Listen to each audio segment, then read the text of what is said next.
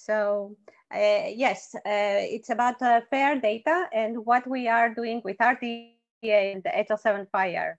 And there is a good panel of people that will explain to us all the details. First on fair data, with us, then on Alicia with the Fair for Health project, then some tools from Turkey for the Fair for Health about verification, then back to maturity models, and last but not least, what we do with standards. So we have actually a small poll question to kickstart the So this is a question about your background. So please answer it to know a little bit more about you. I will leave it for 15 minutes, seconds, yeah.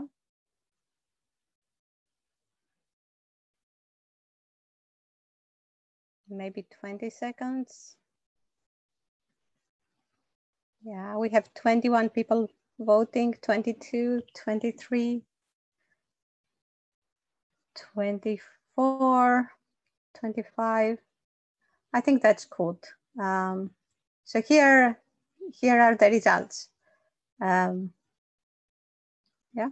so mostly from the scientific community, which is good. Stop sharing the results. So I have, yeah. So yes, what is our mission here? What are we doing here? So RDA, the Research Data Alliance, and HL7, a standards organization, cooperate with Fair for Health project, which brings the FAIR principles into health data sets to promote fair data, findable, accessible, interoperable, and reusable by using HL7 standards and specifically HL7 FHIR. Our goal is to jointly develop tools and guides that enable fairness. And here our objectives today is to help you learn a little bit more. And if we are lucky enough, get a few more people, a few more hands, a few more minds to make things happen. So that's our objective. And for that, I have a second poll for you, which is about your level of knowledge regarding the use of FAIR principles. Again, I will leave it for about 30 seconds for you to vote, to know how much you know about FAIR data and verification and FAIR maturity models.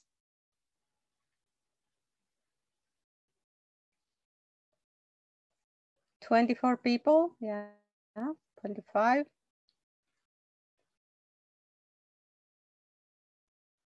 Okay, so I end the polling.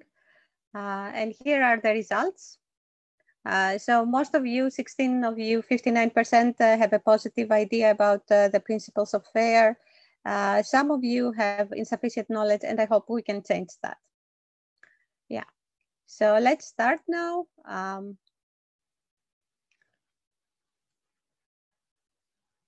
So our first speaker is Esther.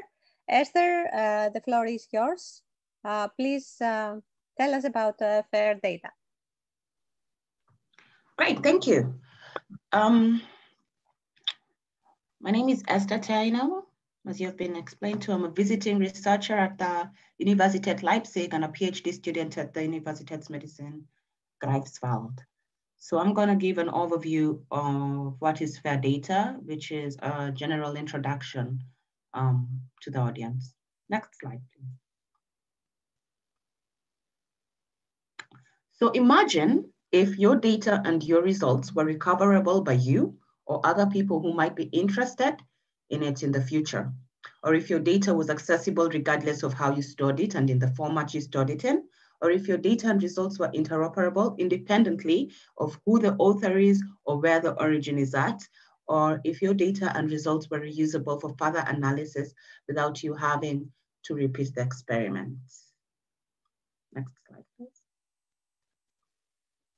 So in the current situation, you will find that there's a lot of different analog and digital devices that are used to store data, and experimental setups and observations are recorded in a handwritten format in a lab notebook. And for the most part, this lab notebook is independent from digital or analog sources, and then there's different formats. And then all these different formats are then in heterogeneous systems, which are then homogenized. And this is a process that takes a lot of time, and it is a clerical burden for the people who have to homogenize these heterogeneous systems. And then only the owner of these notebooks or of this handwritten notes can read and reuse the data within an acceptable time frame. So anybody else who would like to access that data cannot, because they are not the typical or the actual owner of this data. Next slide, please. Another thing that we have a lot is that we have data being stored on a hard disk or a USB, but more and more people are switching to company cloud servers for data storage. The thing about these clouds is they tend to allow for data sharing and support access authorization within companies, but they are not reusable for researcher groups that are external to the company. Next slide, please. So scientific data continues to be generated in exponential quantities. There's a lot of scientific data being generated day after day. And this creates exciting opportunities for secondary research or for alternative hypotheses to be developed and tested against existing data.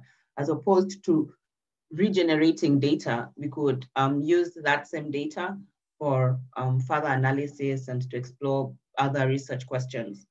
But for this to happen, we need to have this data in a format that is findable, accessible, interoperable, and reusable. Next slide, please. So for the data to be findable, we're talking about that it is easy to find for both humans and machines, and it has a unique and persistent identifier or ID that helps humans and machines to find it in an appropriate way. It has metadata that is rich, and the metadata then allows anybody to use the data for any purpose or to find the data for any purpose. And the globally unique and persistent ID directly connects the metadata and the data sets. And the results, this results in defined standards for data, metadata, and association of data and metadata on different data levels. Next slide. Next slide, please. For the data to be accessible, we mean that the authentication and authorization access has to be known. And there are special tools or communication methods to define who can access the data and who can reuse the data. And the metadata and the condition under which the associated data are accessible is open and free. And that means that even if the data is heavily protected, it can still be free because the metadata is open. And the licensing status becomes more important with automated searches by machines, and the conditions under which the data can be used are clear to machines and to humans. Next slide, please. So when we say interoperable, we are talking about different machines being able to use the data in spite of their differences. And this is made possible through controlled vocabularies or ontologies that describe data sets. And the vocabularies or ontologies need to be well documented and clearly defined. Comprehensive information about analysis, storage, and processing is important for interpretation and knowledge representation. This is extremely important because we need to enrich the knowledge about the data and to create as many meaningful links as possible between data sets and machines. Next slide, please. So for it to be reusable, we are talking about information at all the data levels is made available because the data publisher does not know what the reuser's needs are. So basically, you publish your data or you present your data in a format that assumes that the next person who's going to use it, you don't know who it is, but you're trying to make it as reusable for whoever the next person will be. We call this the next person, the data consumer or the reuser. And so the reuser, for you as a reuser to reuse this data, you need to know where the data came from, who to cite, how to cite, and how the owner wanted to be confirmed.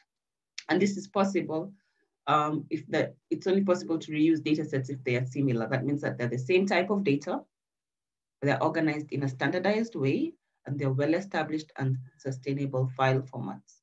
And the metadata and all documentation following a common template and using common vocabulary.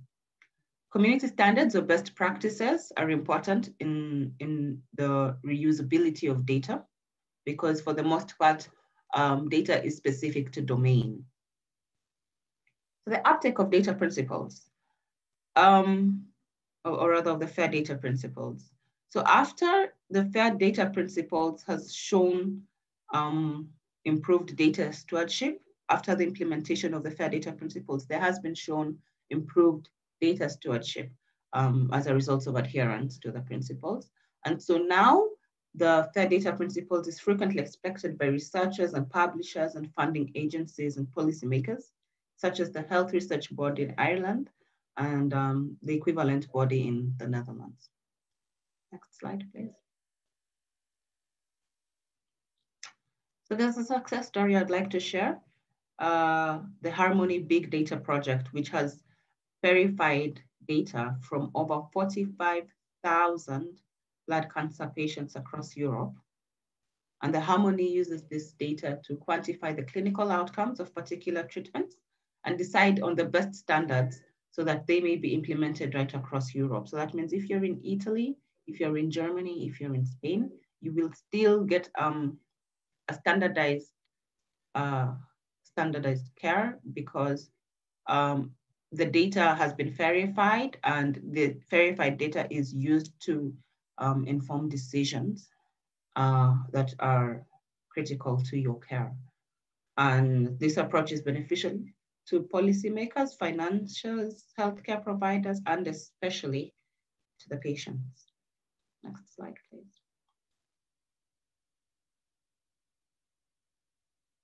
Those are my contact details. If you have questions, if you would like to collaborate, please feel free to hit me up. Thank you, Esther.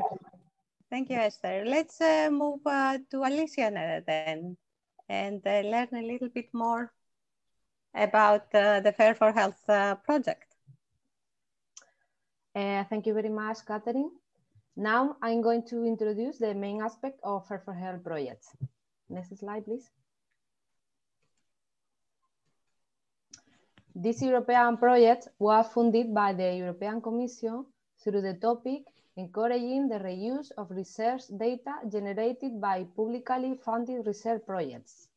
Fair for Health started on December 2018, is going to finish on November 2021, and it is coordinated by Virgen del Rocío University Hospital as part of the Andalusian Health Service in Spain. The main researcher is Carlos Luis Parra Calderón. The consortium accounts for 17 partners from 11 European and non-European countries with expertise from different domains: health research, data managers, medical informatics, software developers, and so on. Researchers from the Andalusian Health Service, from Health Level 7, from the Institute for Medical Informatics, Statistics and Epidemiology from Leipzig, and from Software Research and Development Consultancy are authors of this tutorial. Next slide, please. In these 22 months, the consortium has performed a lot of necessary relationships.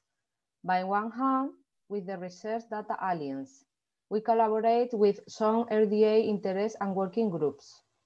Researchers from the RDA Reproducible Health Data Services Working Group are authors of this tutorial too. In the context of this project, we are working very hard in a new RDA working group on raising fairness in health data and health research performing organizations. Currently, This working group is formally created, and the chairs are from the Fair for Health projects, Celia Alvarez from the Andalusian Health Service from Spain, and Chamugasudaram Venkataraman from the University of Edinburgh from the United Kingdom. Kristan Khan from the Australian Research Data Commons from Australia, and Anupama Gururaj from the National Institute of Health from the United States of America. The official presentation of this new working group will be carried out next 12th November in the next RDA's 16th plenary. I would like to take advantage of the opportunity to encourage the audience to join this working group on the RDA website. By other hand, we have established relationships too with the European Open Science Cloud through the GoFair initiative, that is a bottom-up, stakeholder-driven and self-governed initiative that aims to implement the FAIR data principles, and the EOS Life project, especially participating in the working group called Turning FAIR into Reality. Furthermore, we are in contact with other European projects as FAIR is FAIR and FAIR Plus. Next slide, please. The overall objective of FAIR for Health is to facilitate and encourage the European Union health research community to verify, share, and reuse their data sets derived from publicly funded research initiatives. The specific objective number 1 covers the design and implementation of an effective outreach strategy.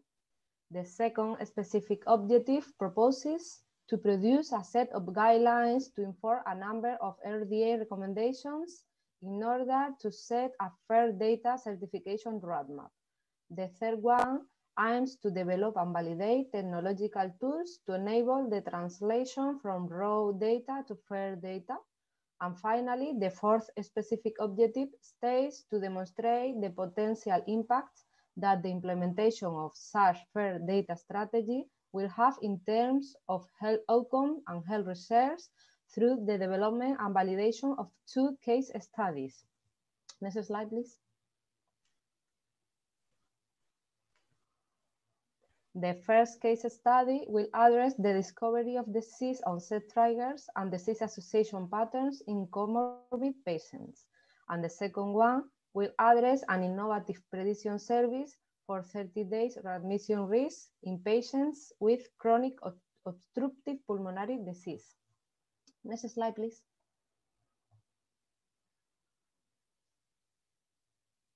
In FAIR for Health project, recently, we have launched the FAIR for Health Open Community Memberships. I would like to take advantage of the opportunity to encourage the audience to join this open community.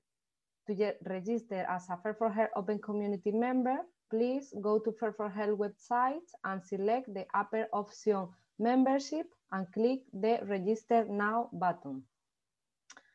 This membership has a lot of benefits to members, allowing take part in the enhance of the collaborative use of FAIR for Health tools and workflows, facilitating the reuse of the FAIR for Health source code published on GitHub to make your own platform that can be tailored to their own use and purpose, and offering priority in receiving all public dissemination material generated in the context of the projects.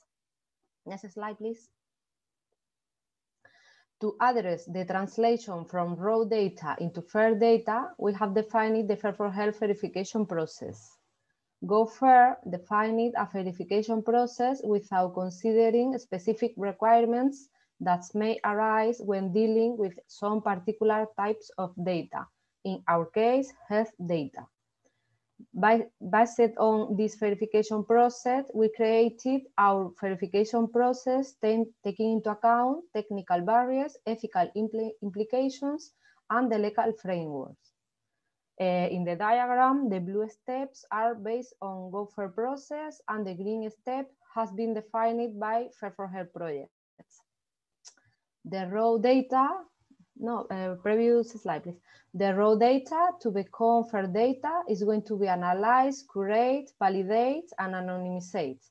The data is modeled semantically and made linkable. The license, version, and index are attributed. Some metadata is aggregated, it proceeds, and finally the data go under the process of making it publishable.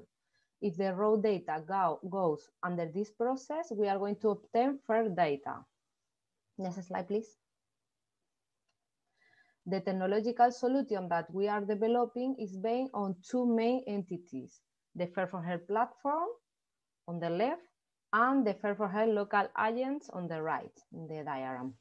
The Fair for Health agents, which will be located at the data owner's premises, will enable the verification of local data sets through its user-driven extraction, transformation, and load functionalities. At the end of the verification workflows, the data sets will be normalized, curated, and mapped to domain vocabularies and ontology, acting like data fair ports. The agents are going to execute data mining services to be run locally without the need of hosting these data sets outside the owner's premises. The Fair for Health platform will act as the facilitator for deploying and delivering innovative data-driven services to the Fair for Health community by hosting the repository of actionable data mining models that could be executed on real time. The Fair for Health platform will act as a hub of the federated agents. This technological solution uses HL7 FHIR standard, and its development is in alignment with the EOS initiative, making an essential contribution to the definition of metadata to achieve interoperability of Fair Health research digital objects available in the EOS interoperability framework. That's all for my side. Thank you very much for the attention. Below, Anil Sinasi is going to continue reviewing the main aspects of the tool developed until now in the project for verifying medical data. Thank you very much, Alicia. Greetings from Seville. And now we move to Ankara, Turkey for the tools for verification. Merk and Anil, the floor is yours. Yes, hello. This is Anil speaking. I am technically leading the design and development of the software that we are doing to support this verification workflow just mentioned by my colleague Alicia. So together with my colleague Mert, we are going to introduce you to the tools and the design and how we implement this verification workflow in our project. Next slide, please.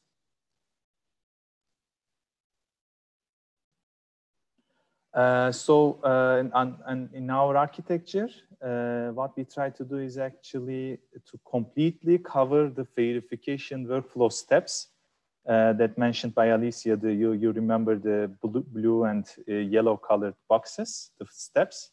And we based our design on HL7 FHIR standard. So we utilize an HL7 FHIR standard FHIR repository and build supporting software around this standard repository.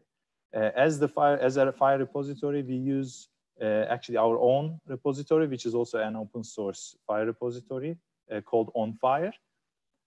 You can see its source code on GitHub available.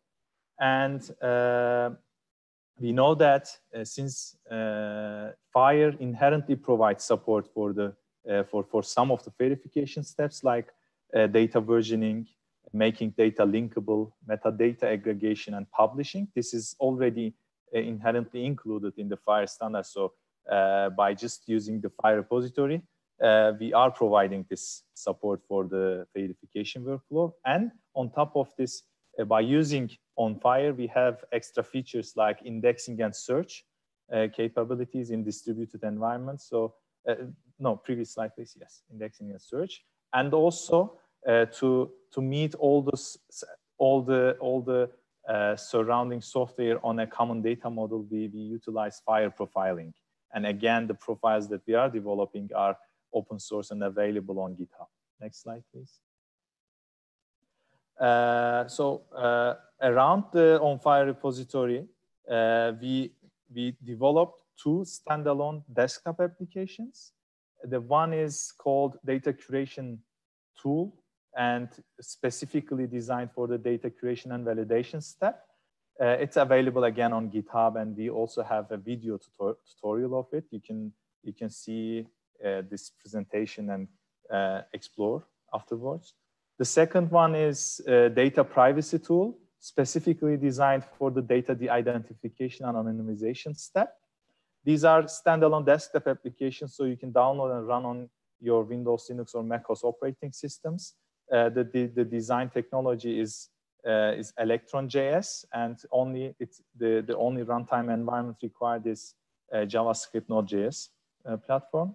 So we kind of invite you to explore and look what we develop in Fair for Health. You can visit our GitHub page to see other software repositories that we are working on. Next slide, please. So this is a schematic representation of our design and what we are developing.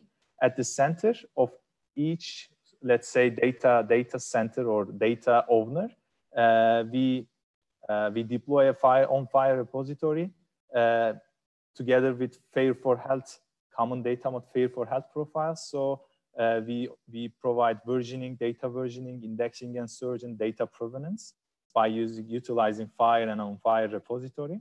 And the data curation tool can read your raw data from my colleague Mert will present from files or databases and map these data to the FHIR resources, and the conversion is then automatically performed behind the scenes. And data privacy tool just works on a FHIR repository and reads your resources, apply your de-identification and anonymization configuration, and writes back the secured resources into your FHIR repository.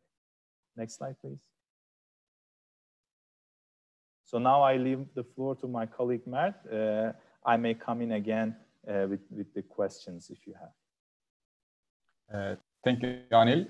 This is Mert speaking. Now I will present the two tools, data creation tool and data validation tool. Next slide, please.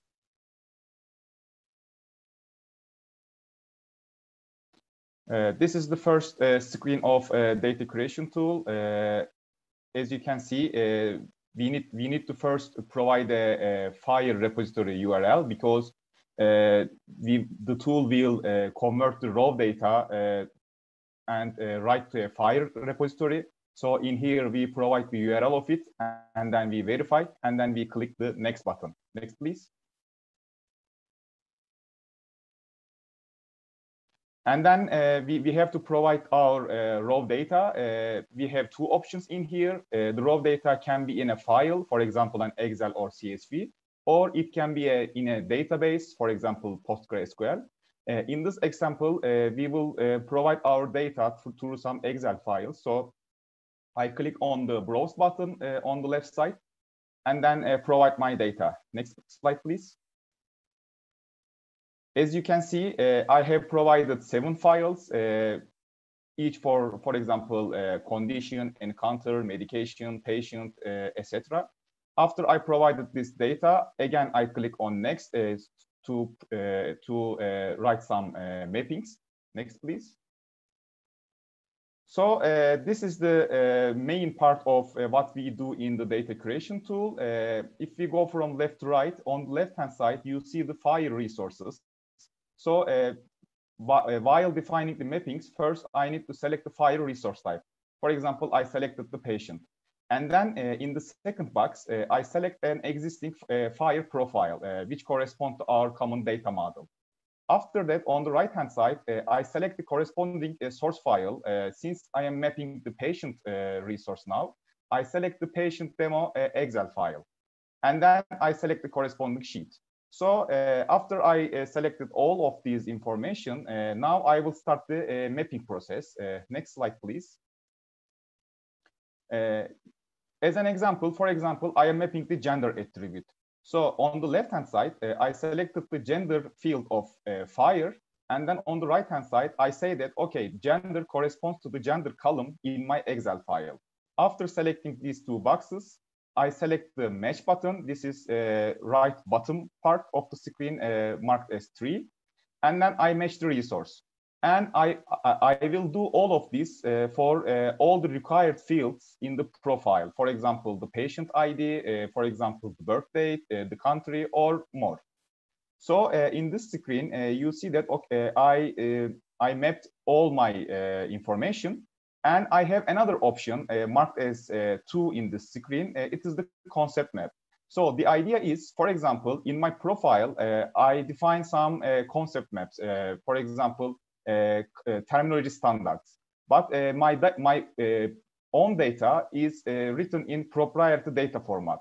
So I click on this button. Next slide, please.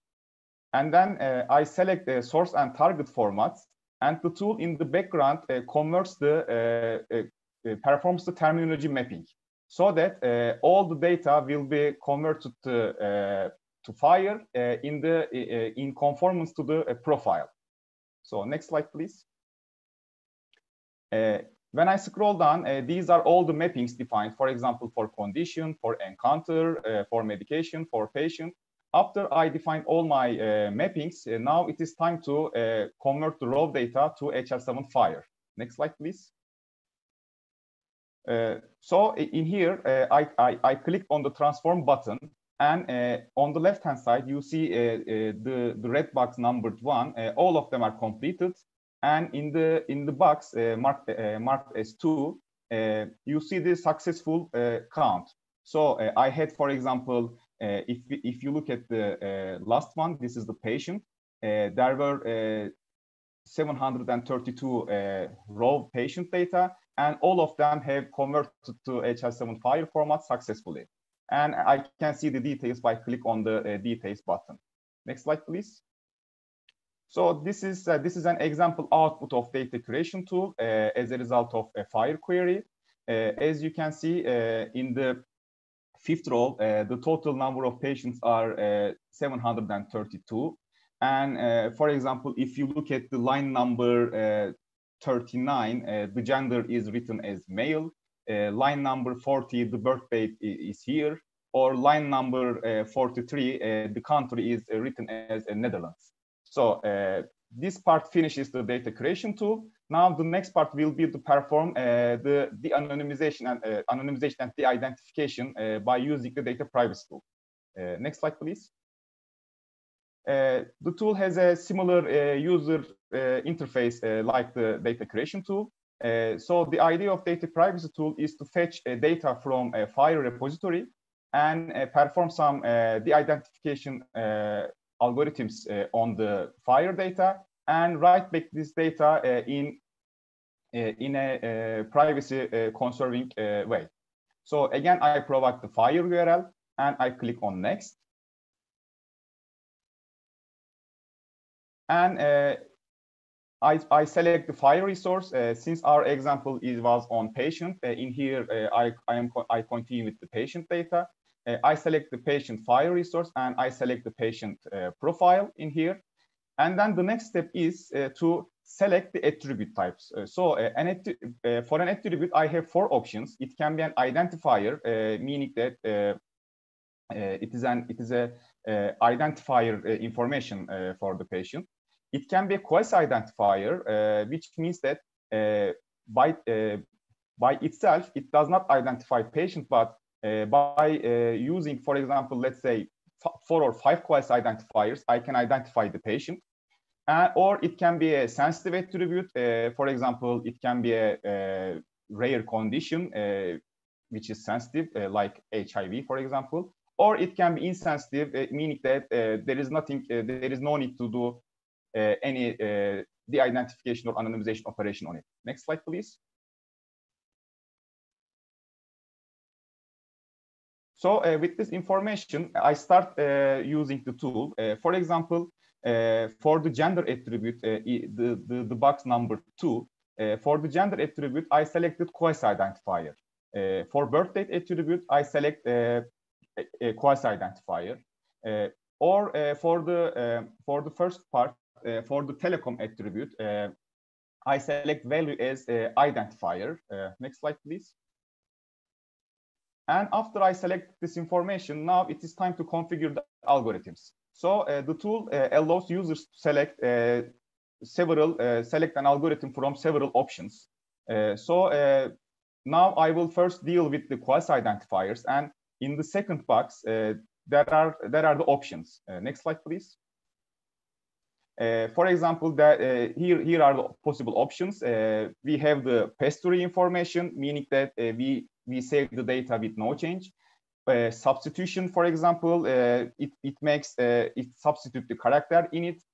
For example, fuzzing. In fuzzing, we add a noise to the data. Or reduction, for example, which completely removes the data. With this in mind, I decide how to de-identify my data. Next slide, please. So I selected my possible algorithms, and the next option is to select from K anonymity attribute. And in here, I have several options, 2, 3, or 5. Next slide, please. And the final step of the identification is to deal with a sensitive attribute. So in here, I have the setting button. Next, please. For example, for the rare values, for example, for the marital status, I can replace, let's say, legally separated attribute to unmarried to generalize it a bit because this is a sensitive attribute for me and I don't want anyone to see a legally separated value. I define this one in here. Next, please. And finally, I click on the de-identify button so that my data will be de-identified. Next, please. And in here, you see that the data of the de-identification operation is successful and the final resource count are written in there. On the right-hand side, you see a field named restricted resource count. This means that in order to satisfy the K anonymity, the tool can restrict some of the resources. And in this example, 19 of them are restricted. Next, please. So this is the output of a data privacy tool. For example, if you look at the fifth column, there are again 732 patients in here. In this one, if you look at the column number 32, there is a new meta tag on the data, which is security, and it is tagged as a low risk because after the identification process, this data has a low risk to identify the patient. If you look at the 46th row, gender is written as male because I selected pass-through, which means that do not change the data and directly write it.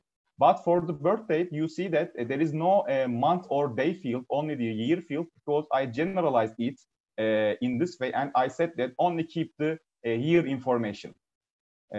Next, please.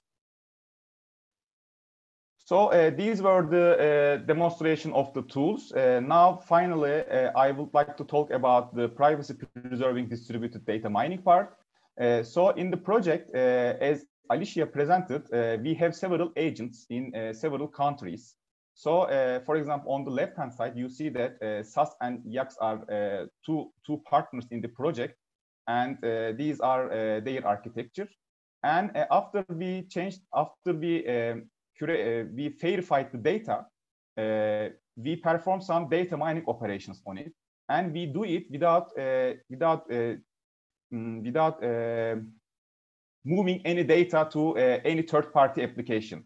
So there are some agents on these partners' premises, and we train some machine learning models on this architecture, and then we move only the trained model, and we generate a boosted model out of these weak models. So this is the final part of my presentation. Now we have two poll questions in here, and we invite you to have a look at these questions. Thank you very much.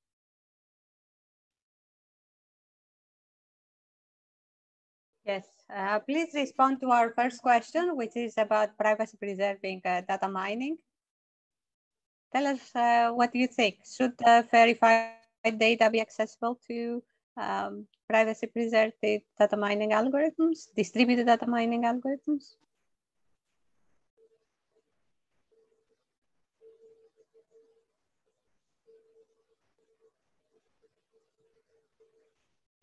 Okay, we have 23 out of 39, so please respond if you are not done. 25, couple of more.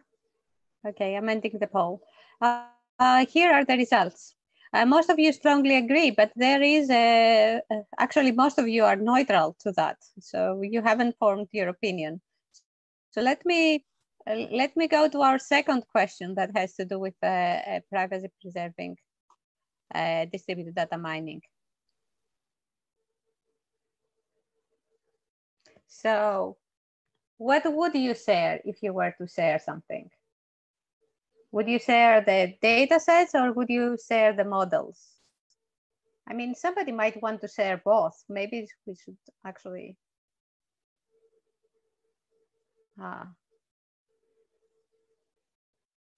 Okay.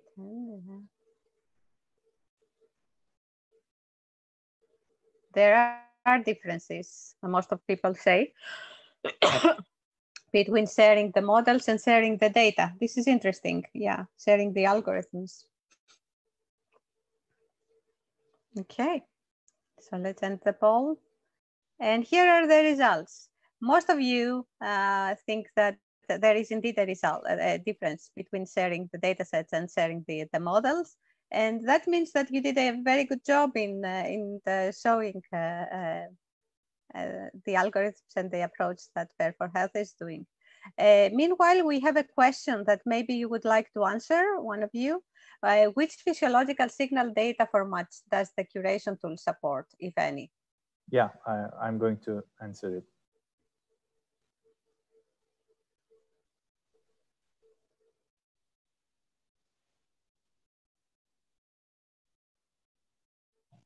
Yes, please. I was writing, by the way. Do you want me to speak?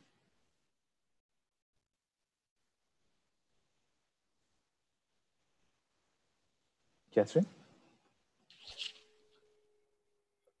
I mean, answer it live. Yeah. Okay. So, which physiological signal data formats does the curation tool support? It currently can read from Microsoft Excel spreadsheets and comma-separated values in text format, and can access to relational SQL databases, but it's not fully functional yet. Okay, I suspect that this question talks about like blood pressure data or this kind of question. Yeah. Well, actually, it doesn't make a difference for the tool. So the type of the data doesn't make a difference for the tool. Because thank you very much. Yeah, I think you answered. Thank you very much for the response. Let's move to the next question. I'm conscious also of the time. As usual, we are. And I would like to give the floor to RDA and Oya Beyan from Fraunhofer, who will talk to us about frameworks for how do we measure fairness. Oya, the floor is yours. Thank you, Catherine. In this tutorial, Esther nicely presented what is the fair data. Then Alicia, Mert, and Anil showed the different implementation methods and tools. Now my question is, how can I evaluate the fairness level of data? And what are the existing metrics, methods to measure the compliance of the FAIR principles? Next.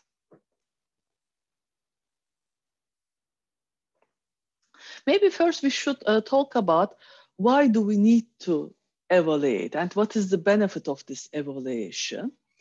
If you think about the FAIR data and FAIR principles, they are very nice guidelines, but implementing them is not always very easy and straightforward. You have to go through the lots of hurdles, finding the community standards, building it, implementing it, aligning your technical architecture with FAIR requirements, and also there are cultural requirements to change the culture of data sharing. Therefore, like first thing maybe to do to understand your current status. What is your level of fairness with your existing community standards in your project? Which requirements you already fulfill? And what could be the things that you can change and improve so you can set a roadmap for yourself, a targeted level of fairness?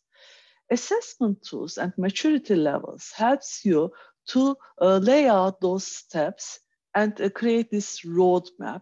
Then when you are using these assessment methods, you can also benchmark your outcomes with others.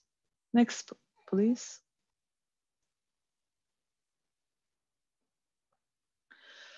When we are starting this assessment models, one of the challenge was FAIR principles are not very strict.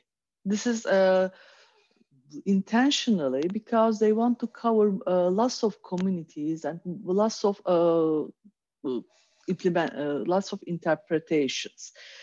What is needed actually, remove this ambiguity and deal with this wide ranges of interpretations.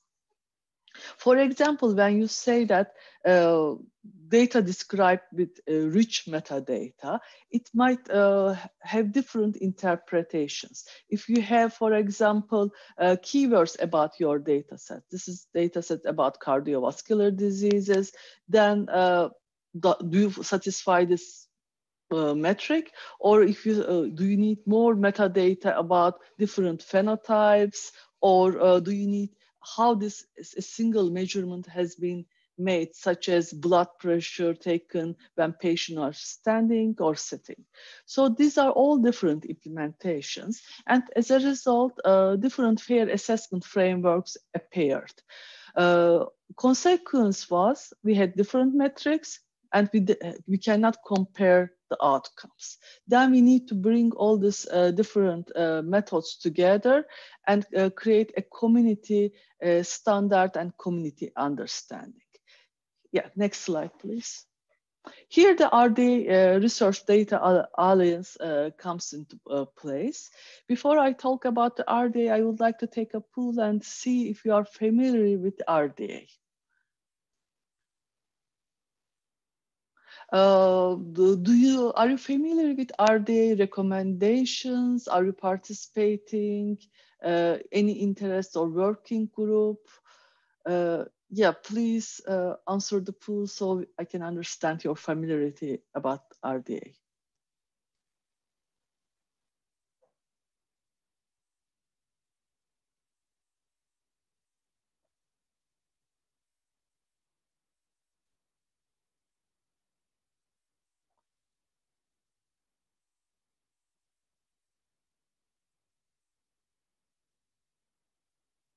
Uh, 20 people have answered. Maybe some more of you would like to give us your input.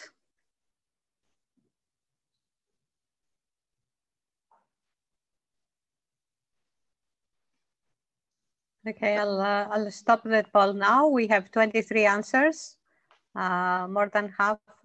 And we see that we have 3 people in the audience that are part of an RDA working group.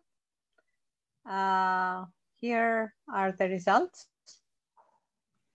Yeah, okay. Yeah, most of the people would like to learn more about available recommendations and outputs. Good. So then I can a little bit talk about the existing recommendations for FAIR data. First, maybe about RDA. RDA is established in 2013 by European Commission, US National Science Foundation, and Australian Government Department of Innovation. And its main aim aim to promote open science, data sharing, and the data reuse across the domains. Next slide, please.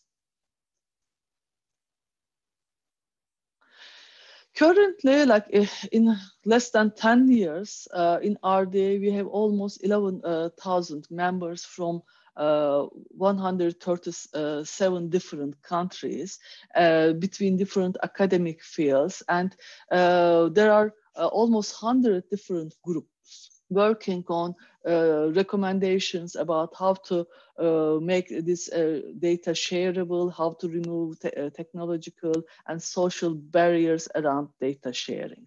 RDA is an open community. It becoming a member doesn't require any membership fee, and anyone interested can become member by going website and can join working groups on their domains and interest areas. So I would like you to encourage to go and explore health-related working groups. We have more than 10 health-related working groups currently, and they are doing great work on publishing recommendations. Next slide, please. In this talk, I will focus on one specific group, on Fair Data Maturity Working Group. The aim of this working group is to remove the ambiguity around measurement of fair principles and come up with a core criteria for this assessment metrics.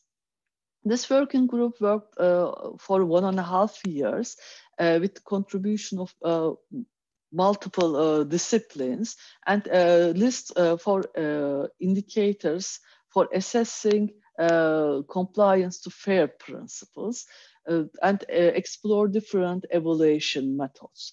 Group's aim was to create a common understanding on these indicators. Next slide, please. In here, you see an overview, like we have 42 indicators and a final report on different, on 4 different fair principles. Those indicators expand in these fair principles. For example, when we have the principle of metadata and data is identified by globally unique persistent identifier, they divide this into measurable parts and provide some guidance about how to evaluate a specific principle. Next slide, please. In here, you see an example indicator. Each indicator has identifier. It refers to certain principle.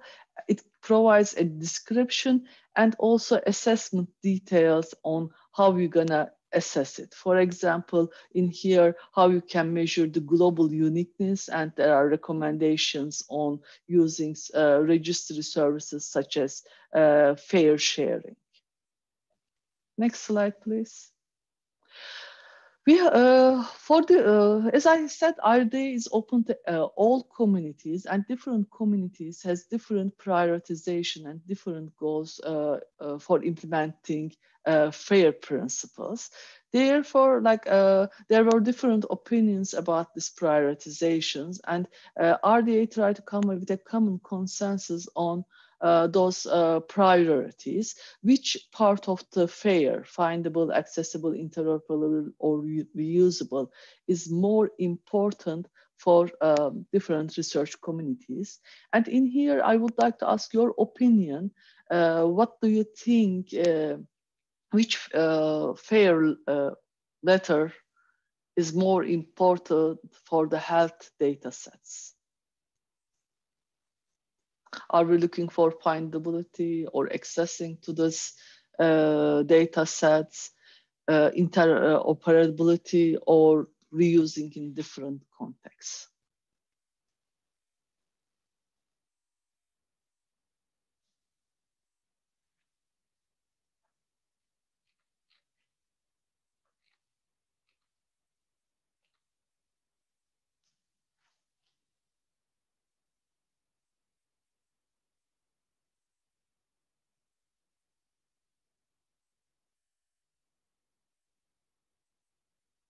Do we have some results already, or? Yes, let's have some more answers. 24 people answered. Maybe some more? Please vote. 25. Okay. So I end the poll here. And here are the results. Okay, yeah, most of the people think all of them is important, but if you look the individual ones, interoperability is more prominent compared to other principles. If you look to RDA prioritization, you will see the other way around. In here, mandatory ones are unfindable and accessible, and you will only see very limited indicators mandatory for the interoperable. This shows the difference between this perception of different domains, and are they also encourage different domain areas to set their own prioritizations. Next slide, please. Once we have the indicators, we can use different evaluation methods, such as like you can compare this data sets and say this data sets pass or fails, or you can compare the progress towards the fairness, how I can improve certain indicator by stepwise. So this is the area each domain should explore. And next slide, please. I would like to give an example of project working on enhancing this RDA model for RDA maturity model for a specific domain, which is the life sciences. In FAIR Plus project, aims to develop tools and guidelines for the life sciences, similar to FAIR for Health project, but in the life sciences domain. And in this project, we develop a capability maturity model framework for life sciences for assessing fairness level of data for the specific needs of that life sciences domain. Next slide, please. What FAIR Plus project is looking for, an assessment tool for comparing the benefits and costs of the verification. In this project, we do not target always the highest levels of fairness, but what is the optimum level of fairness when we are looking our business goals, our domain requirements, and what are the capabilities needs to be supported in this FAIR implementation. Next slide, please. Therefore, like in this project, we are taking these RDA indicators as a core and looking these different domain requirements, such as data interpretability. Data integration is an important topic for life sciences, data repurposing or reproducibility. For each of these fields, we have a certain benefits. For example, data integration reduces time spent for data, and data reproducibility makes using attaining same results by different teams. And for each of them, you need different types of metadata. For one, you need vocabularies on ontologies, and for reproducibility, you need study design and measuring tools. So this is the model for extending RDA indicators. You can find more information on FAIR Plus GitHub. Next slide, please. So what we should be doing actually in health domain too, we should look for the similar model for exploring benefits of fair data in healthcare, and like how we can build a maturity models by using existing standards, by leveraging existing standards and extending for the specific needs of fair data. In here, I will give the floor to Georgia. We'll talk about FAIR for FHIR. Thank you. Hi, everyone, and good morning, good afternoon. Karin, could you move the next one? Thank you. Next one. So, where this new project come from? as introduced in the Fair for Health project, we have evaluated if and how this HL7 fire standard could support data verification. And what we have recognized is that this standard could be an enabling factor for the data fairness. Next one. With having this in mind, no, I don't think there is the pool, Catherine.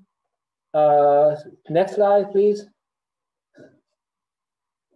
So with this in mind, in July last year, we had a webinar in the MIMTT, in which we have discussed and tried to discuss how RDA and HL7 could cooperate to promote the data fairness through the HL7 standard.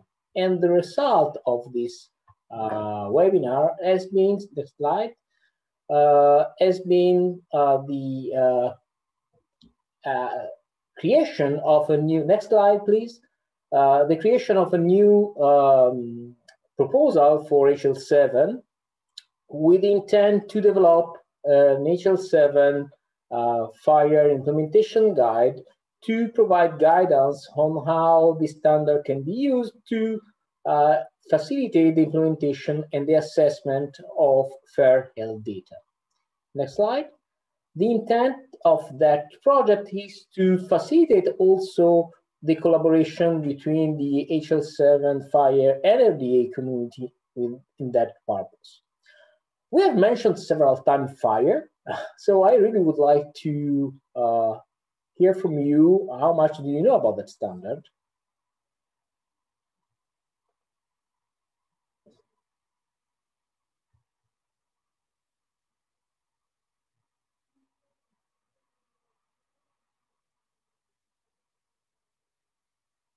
Okay, do we have the results?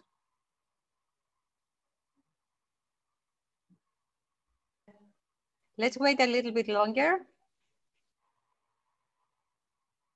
A few more answers to get like 70%. We are at 60% now. That's all. All right. So let's see. Okay, so here are the results. Okay, curious to read more, but there are several people. Okay, it seems that the level of knowledge is quite good. So next slide, maybe we can avoid it to describe. Next slide. Next, I assume that all of you knows what is HL7. Next. We can maybe skip that part and gain some time for the final discussion. Next slide. I assume that you know that FIRE is a new generation standard for in HL7 that use the component that are core resource. And the good thing is that HL7 FIRE is not only a technical standard, but it's mainly a community of people. So next slide. The purpose of this project is to create an implementation guide. But what is an implementation guide in FIRE? It defines a set of rules that describe how the fire resource can be used for a specific purpose, and with the documentation that explain how to make this usage of the standard. Usually, it has a human-readable part, and also a set of formal computable resources that can be used for assessing the conformance of the instances against that guide. And this is what we like to do also with that project. Next slide. So, as described above, the intent is to provide a guidance on how FIRE can be used for supporting implementation and the assessment of fair health data. Next slide. And with two goals, to suggest an assessment methodology, exploring machine-readable and manual assessment method, and also to identify how the standard can support and fulfill the fairness maturity indicator. Next slide.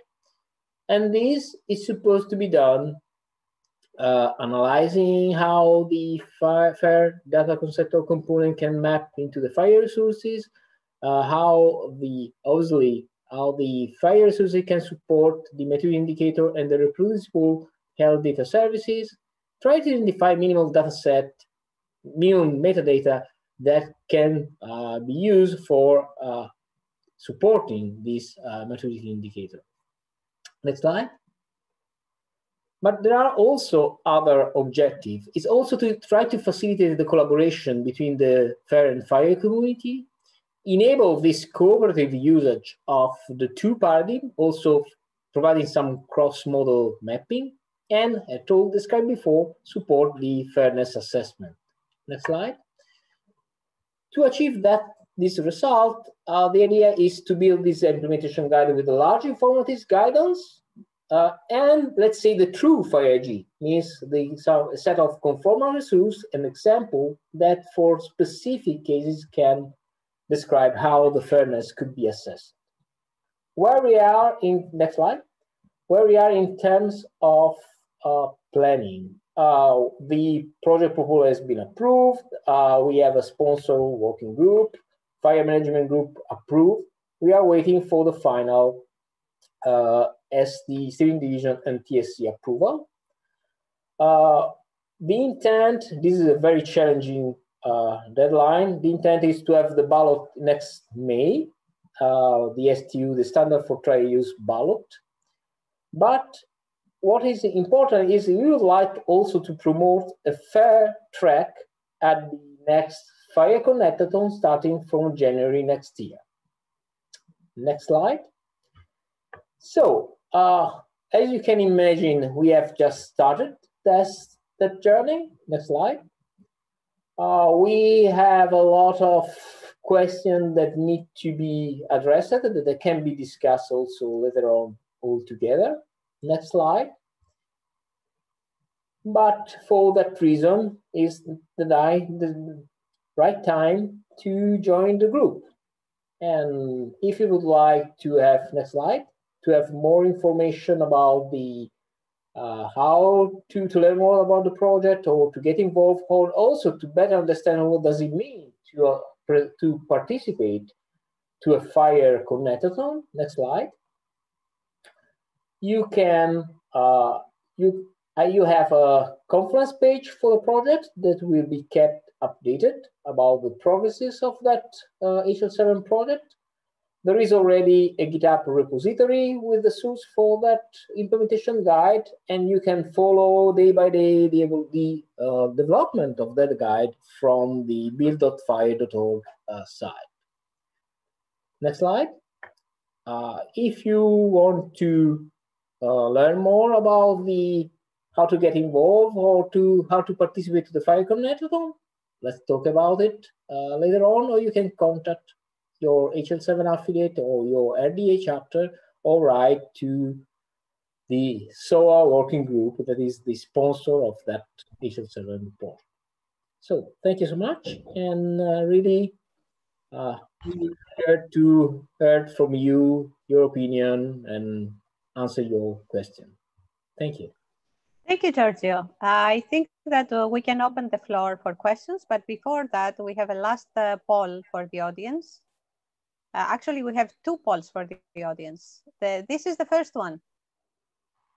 What kind of health data standards you're familiar with?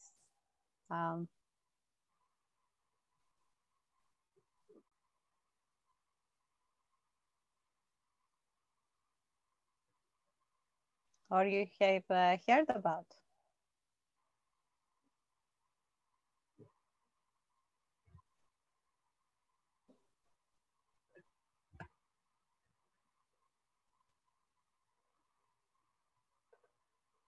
Okay, I end the poll now, and here are the results. A lot of you know about SNOMED and HL7 fire, so those are the top ones, followed by CDA and LOINC. Quite interesting as a result. Thank you. And the second question that we would like to ask you before we go has to do about FAIR data. Do you think we did a good job of telling you about the FAIR data. And what's your opinion about the FAIR principles?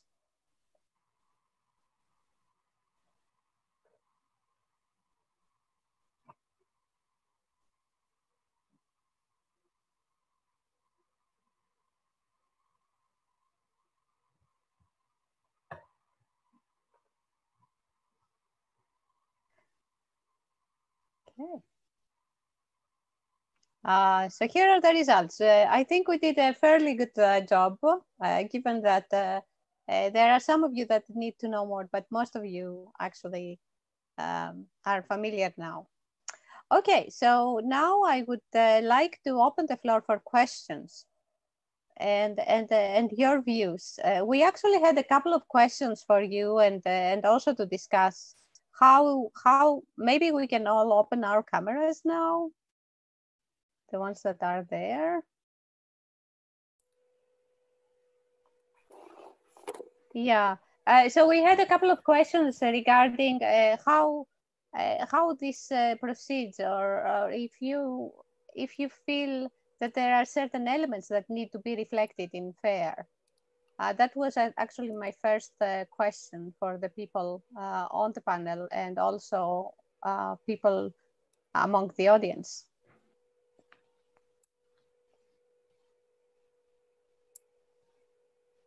So what are your priorities? Some were actually, let me show the slide here.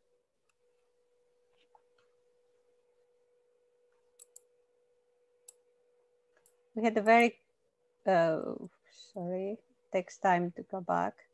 Yes, so I was inspired actually about the first question, and we saw some really good tools that you developed. And I wonder, you as developers that have done the work, what do you think are the priorities? Where would you start in terms of profiles that need to be mandatory for fairness? Maybe Merck or Anil could take this.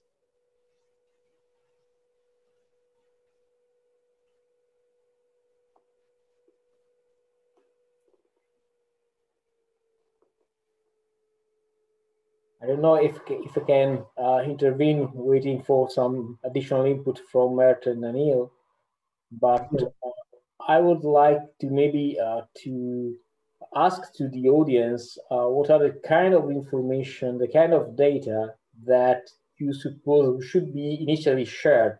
Do you think that are, for example, the physiological data as in the question before, the type of information, or information about condition or observation, the first that we need to look at, or there are other that you think will be relevant in the initial phase of this verification of data? And this obviously will reflect the type of FAIR profile that we need to start with. But I would like to hear the audience, what they think we need to focus on in this initial phase.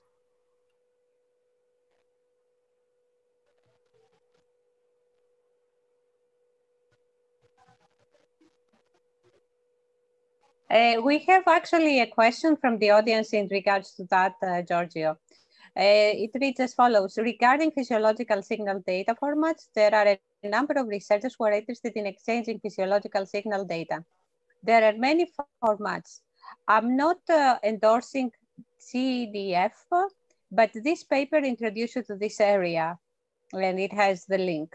So maybe I can take a little bit from here and talk about this many formats problem. It's very common in life sciences domain too.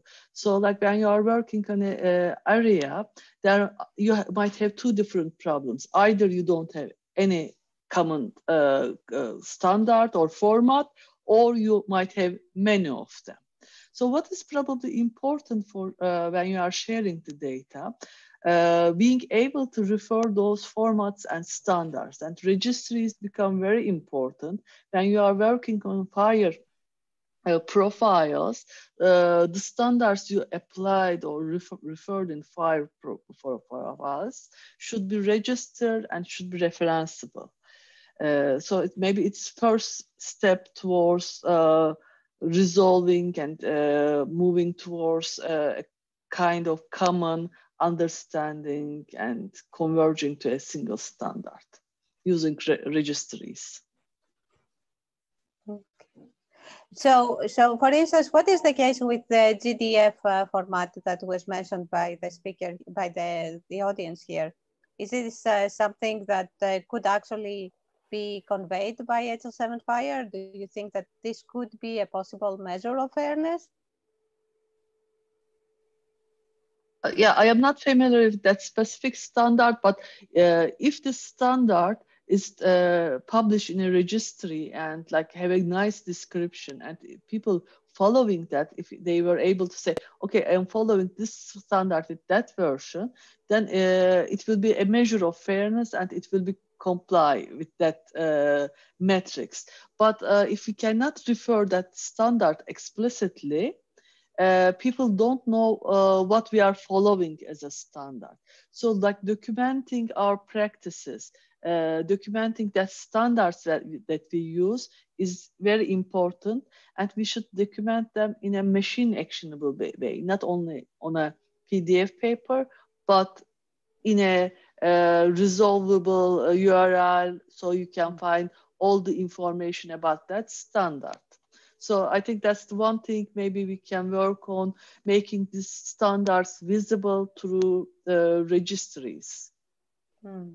Yes, indeed. And if we recall the answer of Anil earlier, when he was asked about the formats that are used, he mentioned that he is using essentially data structure neutral formats like comma separated values or Excel. Giorgio, last question. How is this project, you are the leader of this project, how are you gonna think about this approach, going, from Excel style formats into actual FHIR profiles? Do you have any initial views on the subject? I mean that obviously the scope of that project is not to convert from one format to the other, but to define a set of conformance resources in FHIR to represent in FHIR this information. It's clear that if we would like to support the data fairness, it's important to be able, because the reality is to have different formats around the world, is to be able to enable the mapping of this information in different format in this common.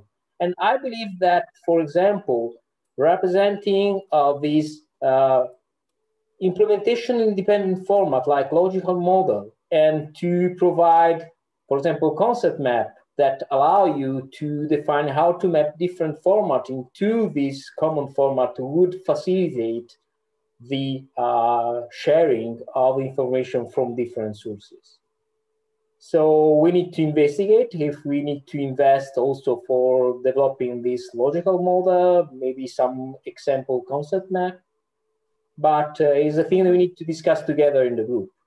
What I would like to invite is the people is to think about the next FHIR Connectathon and if and how we should create a fair track there. Because it doesn't mean that we need to have a developer. It could be also a way to discuss and to put our hands on. So I really would like to invite all the people to think about how we can maybe organize in next January that track, and with which scope and how we would like to play with that fairness by using FHIR. I see that there was another question that talked about the use of DICOM and images. And I think this applies also to it's the same question essentially to the GDF format question, that there are so many formats around and we need a way to link that to essentially the FAIR principles. And like Oya said, make this accessible. I think for FAIR for Health, it's important to see what are the requirements and what is our roadmap towards a certification of health data sets, taking into account all these activities and making sure that the data formats are accessible and open so that people can read them. And at the same time, they protect the privacy of the individuals that are recorded in those data sets. Are there any other questions from the audience? Are there any final concluding comments from the panelists?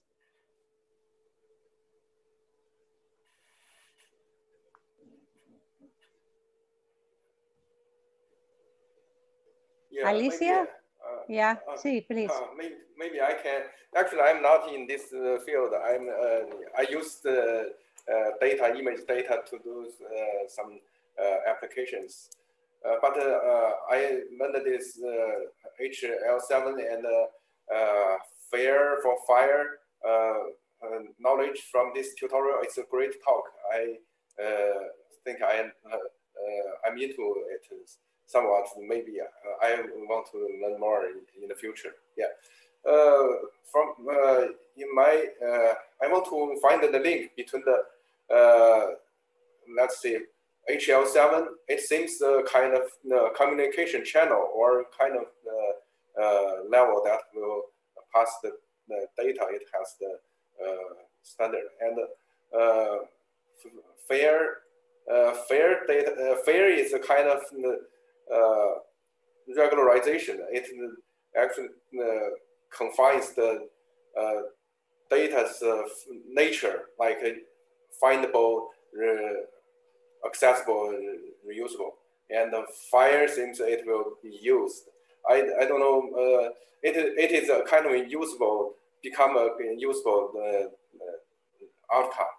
So I don't know. My understanding is correct, or there's a kind of still some. Yes, I think you are right. We are actually bridging two communities: the data science community with the health interoperability and hospital information community. So there was one community that did research and open science, and another community that actually did healthcare. And the question is, how do you bridge those? And this actually leads to a very pertinent last question that I think we could answer, which is, says, and maybe Alicia, as the project coordinator, you could weigh into that at a high level, is it says, how do we make sure that we don't violate any EU privacy law in Fair for Health? We have two real-time, real-world case studies. How do we make sure that EU privacy laws are respected in Fair for Health? Yeah, in Fair for Health project, we are taking into account this kind of issues. So we have in the consortium a partner that is expert in this kind of topics about laws. I don't know if Oya that is has more experience about fair compliance, maybe could add some details. Mm-hmm.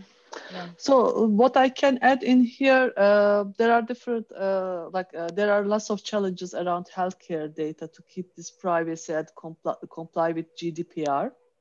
And also like ethical concerns. Fair data does not only support data sharing within a small consortia, but also like it supports distributed algorithms, sending algorithms, analyzing it distributedly. So I just pasted a link from GoFair initiative. They are looking for how to work with this fair data without sharing the data itself and keeping this GDPR privacy and GDPR and privacy regulations intact. So fair data makes this kind of data-driven approaches possible, and also within that data premises without giving data out. Indeed. Thank you very much, Oya and Alicia. And if I may also mention to people, maybe they can listen back the recording, because what MIMTT actually demonstrated is privacy presented data mining algorithms, distributed data mining algorithms. And this was actually one of the questions. It's still something that is not well known to the wide research community. But I think one of our key messages, takeaway messages, is that we should do more of these tutorials so people understand that they can actually run algorithms on top of distributed data. They can, without actually sharing the data. So with that, I would like to thank all the attendees that have stayed until the end, and thank the panelists, the participants, and we are really delighted that you are with us in this Fair for Health RDA operation. And please join us in our journey. Thank you. Okay, yeah, this is a very good talk. Thank you. I think everybody who is not in this field, this tutorial is valuable and instructive. Thank you, everybody. And before we go, I want to announce that we have another tutorial today that we'll do in, let's see, in about half hour, 24 minutes, 26 minutes. The topic is healthcare innovation in the post-pandemic era. So welcome to join us later in different linkage. We will share the link later, or you can watch it through the stream. Thank you. Yeah, that's what I want to inform. Okay. Thank you. Yes, let's talk about supply chain and innovation next. Thank you. Bye-bye. Thank you. Yeah, thank you, everyone. Thank you. Great talk.